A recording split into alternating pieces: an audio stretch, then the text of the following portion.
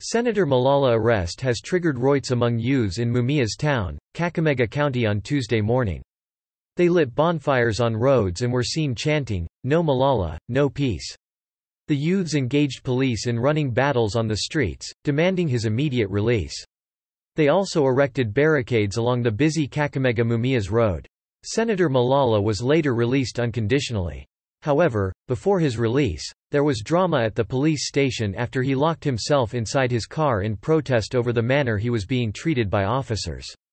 The senator, who was arrested by detectives from DCI on Monday at his home in Kitengela, Nairobi and driven to Kakamega, had said he would not leave his vehicle until his lawyers had arrived.